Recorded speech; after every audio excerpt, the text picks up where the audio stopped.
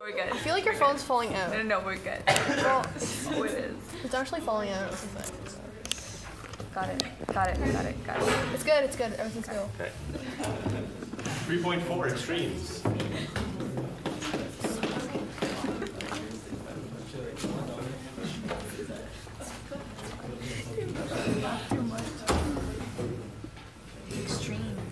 Last, let's go to the chapter. This is the easiest one. This is really quick. We're looking at y values today, not x values. The extremes of functions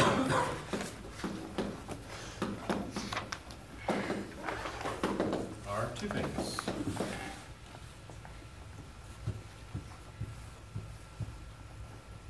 Again, that word function, just think about it as a graph. So the extremes of a graph. In the next chapter, we'll talk about another way to look at that as well. There's two things we're looking for today, maximum and minimum.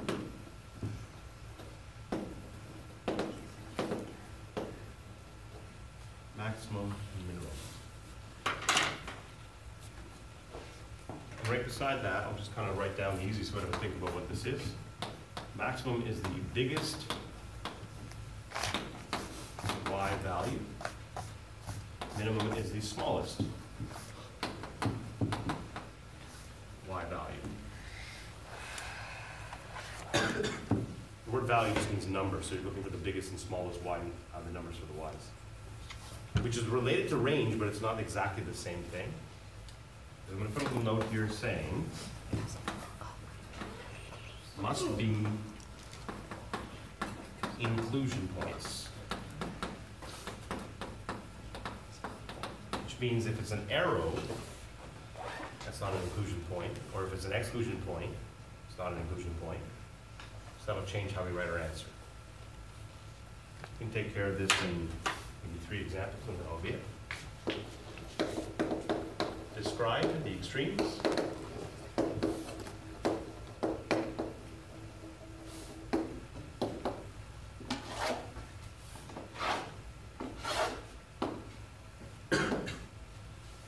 This point is -3, +5. This point right here is 4 and -2.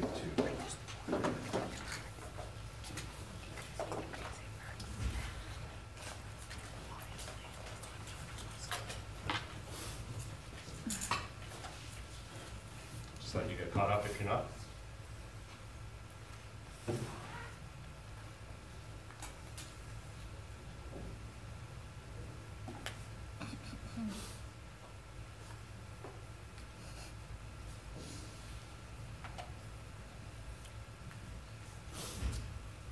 Remember at the beginning of the year I mentioned that I took out a lot of the extra fluff. This is only 4 lessons long. I used to teach this in 7 lessons, this chapter. Wait, so there was more? There's more, yeah. Really? So, like every other chapter that we've done, there's more stuff. That's crazy. I thought this was Stripped out all the extra stuff and just kind of boil it down to the absolute minimum basic stuff that we need to know. What's that? Nothing to fill our exams. Like, they ask us something that you didn't teach us. Oh, no, we'll be fine. Believe me. Yeah, we'll no, be I'm fine. just joking. The only drawback is if you have plans on doing advanced math next year, like advanced grade 10 math, then yeah, there's a bit of a drawback there, but it's still doable if you're willing to do that. Okay, right here, this is the highest point right here, which means this is going to be our maximum, and this is going to be our minimum, or at least that's how we're going to get it. So, to answer the question, we'll just write max and min, instead of writing the word maximum, minimum, just short form to max and min. Again, please don't short form it more than that. When you start short forming it more and more, you don't really know what you're writing. So to prove a point here, it's the y values we're looking at. We're not looking at domain. We're not looking at this from left to right. There's no skier, there's no shark or anything. It's the y values we care about. So don't do this in your notes, but I'm just going to do this on the board because I can easily. I don't really care about the x values here. I just care about the y values. So the maximum is the largest y value is +5. Are we good? Is it recording? Yeah, it's recording. It's recording. Carter's being backseat Why driver. does it It zoomed it. Oh. No, but you could see the lessons. Okay, all right. It's just your face the whole time. You zoom into my pores. So the max is 5 here, the minimum. Now normally we would say -2. Now if it was range, we would say -2 exclusion.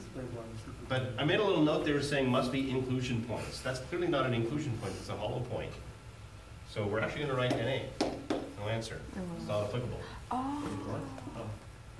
I didn't see that. Technically, there is no minimum here. Now, if you want to say, but sir, it is -2, you just have to kind of write -2 with like a this around it. But that doesn't make any sense. So we write NA. Number 2. Wait, sir, but if it was filled in? Yeah, if it's filled in, then we're good to go. Yeah. I love that. Number 2. He's so cute. Did it the other way? She like freaking walls would be What's that? Did it the other way. Stop talking. Oh, you put the 2 switch of dots? Separate the desks. Yeah. Say this point is -4, -3. When you write it down, just draw the curve as best as you can. It doesn't have to be crazy accurate. The point on the bottom does need to be there, -4, -3. That's a whole filled-in point. And some kind of curve, and it's going upwards with an arrowhead on the end. So we're looking again for 2 things. When we talk about extremes, it's maximum, minimum. Yeah, that's good. Thanks. Let's start with the minimum first. I think we can see right here, the minimum is the lowest y value, and there's nothing lower than -3, so -3 is your minimum. Wait, sir, Yeah, how do you know if that's the minimum? the lowest point on the graph. There's nothing lower than that, right? Like the graph kind of starts from there, Okay. and it kind of goes up from there. There's nothing else lower, so that has to be the minimum, the lowest point. Yeshiva? So for the max, would it be NA or Yeah. would it be positive? That's it. So when you look at this, if you were to write range here, you would say, okay, the highest point is positive infinity, and you exclude it. But the note that I just erased earlier said, well, if it's an exclusion, then forget about it. It has to be an inclusion for this to work. So don't write positive infinity. That's actually wrong. It's NA. So infinities are not considered maximums or minimums. Harriet? If it was both points were like inclusion points, then it would just be the range like Yeah. Yeah. Then the answer you would get would be very similar to the range. It's just how you write it would be different. We'll finish with our last one, our last example. Number 3. We'll change this up ever so slightly.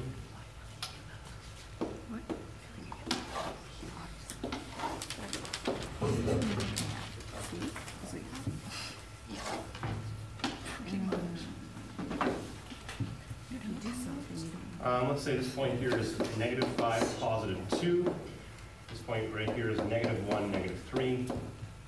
This point is +2, +4. And this point is +5, +1.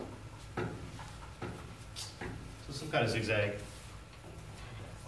I've given you more information than you actually need, but that's on purpose, so that we can focus on what we're trying to answer here.